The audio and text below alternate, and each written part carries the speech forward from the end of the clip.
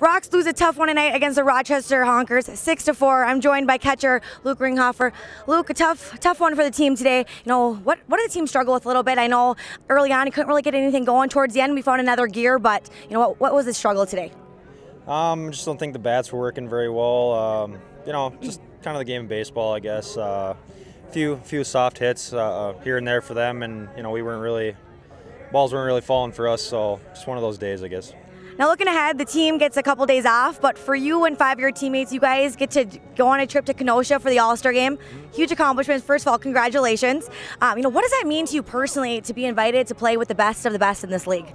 It's awesome, I guess. I guess can't really describe it. It's just, you know, it's just something you kind of think about. You know, it'd be nice to make the All-Star Game, I guess, but if you don't, it's such a good league that you know, it's no big deal. So, but it's really an honor to get to play with, especially with 6 or 5 of the other good guys on the team. So it's great. It feels great.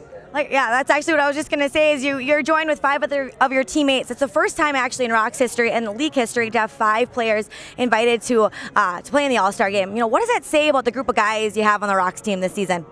I think Ricky kind of said it earlier. You know, it just shows how many good players we have on this team. You know, not just good players, but good guys, and you know, makes it a lot of fun to show up every day, and it just makes it that much easier. So.